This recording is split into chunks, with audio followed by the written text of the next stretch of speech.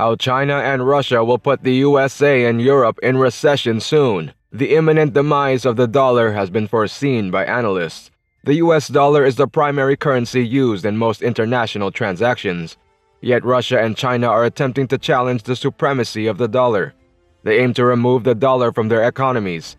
How precisely does that operate? Trade is typically the initial step. All imports and exports are now valued in US dollars. Each and every goods, including fuel, clothing, and automobiles, is tied to the US dollar. China and Russia both desire to trade in their national currencies, the Yuan and the ruble respectively.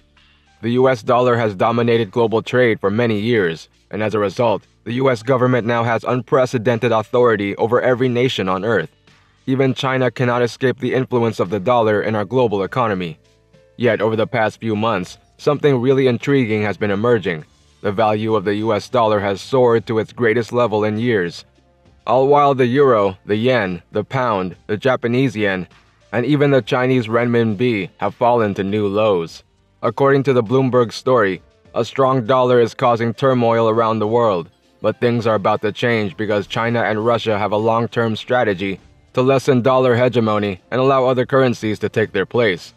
The US dollar has a 71% market share among the currencies used as global reserve in 1999, but in the last 10 years, it has decreased to 59, and if China and Russia's strategy is successful, a new global reserve currency may develop in the following 10 years. What then is Russia's and China's grand strategy to stop the supremacy of the US dollar? And what are the best ways to protect your investments in this historically turbulent period of international conflict? We must first comprehend why the US dollar is so strong and why it has monopoly status among reserve currencies in order to comprehend this China-Russian approach. The US dollar is a currency of trust, thus that is the first justification. Let's imagine that two arbitrary nations like Peru and Nigeria desire to engage in trade. Both countries would prefer to use a more stable currency for international trade because their domestic currencies could vary dramatically. As the US dollar is less erratic and more stable, both nations can feel more at ease conducting commerce. The majority of global trade is transacted in US dollars, or about 80%. The fact that you can only buy oil from Saudi Arabia with US dollars is the second factor that most nations favor. The United States and the Kingdom of Saudi Arabia struck a strategic agreement in 1945 that stipulated Saudi Arabia would only trade its most valuable product in US dollars in exchange for US protection. The SWIFT banking system, which was developed following World War II and today controls all global financial transactions, is the last justification.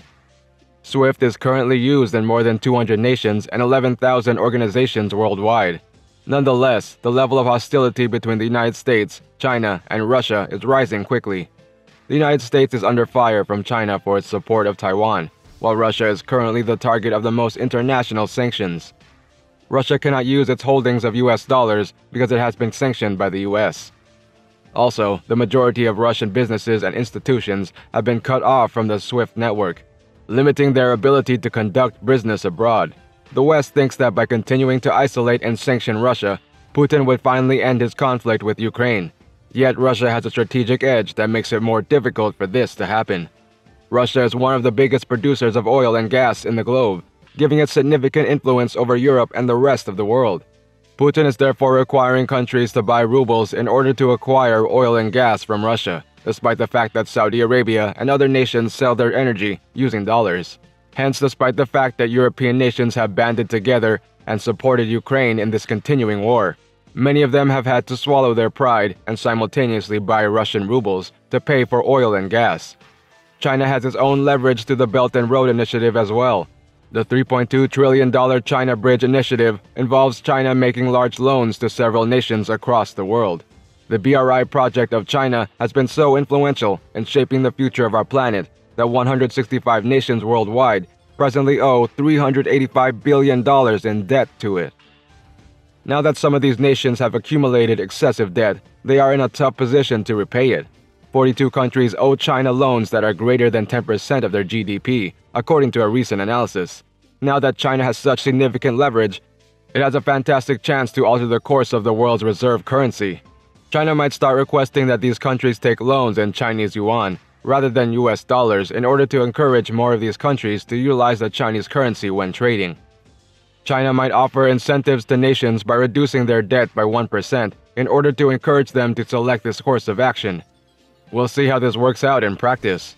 As an illustration, consider Pakistan, which currently owes China more than $24 billion. For Pakistan, a 1% discount on $24 billion would be tremendous, and China has been preparing for this move for a long time. As of 2018, the Pakistani bank has permitted trading with China without a base. The enormous shift in world trade during the past 30 years completes this riddle. Only a few nations in Africa and the Middle East ranked China as their top commercial partner around the beginning of the century. Today, the majority of the globe still depends on China and views it as their largest and most significant trading partner. Hence, China may persuade numerous nations to utilize the renminbi instead of the US dollar by combining its debt and trade. Now, the fact that the majority of these countries with debts to China are either extremely poor or emerging nations is one of the major objections of this proposed strategy. What about Europe's and other US allies' large superpower economies? Is there a risk that China may use its clout to convince some of the world's largest and most potent economies to start utilizing more Chinese renminbi?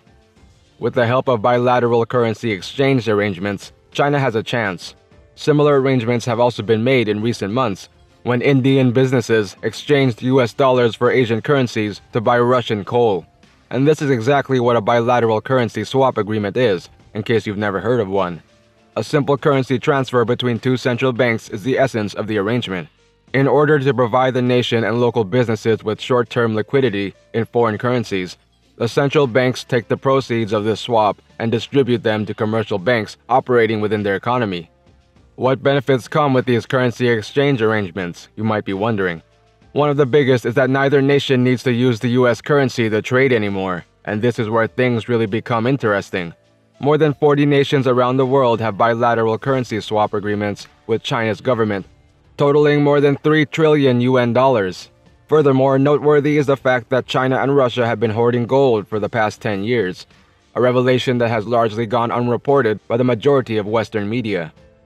China has been acquiring more gold from Russia as well, with imports rising by an unprecedented 750% in the month of July alone. In the previous 2 months, China has bought almost 112 tons of gold alone. This is a huge issue because there have been suggestions that Beijing and Moscow may eventually connect their current currencies to gold, just as the US did when Richard Nixon devalued the US currency in 1971. You see, the dominance of the dollar indirectly denotes the dominance of America. It offers the United States significant power over other economies through sanctions, interest rate increases, and monetary tightening. The dollarization can stop this from happening and lessen America's influence on the world economy. That's all. Thank you for watching. Do not forget to like and subscribe to our channel and ring the bell icon to get more videos.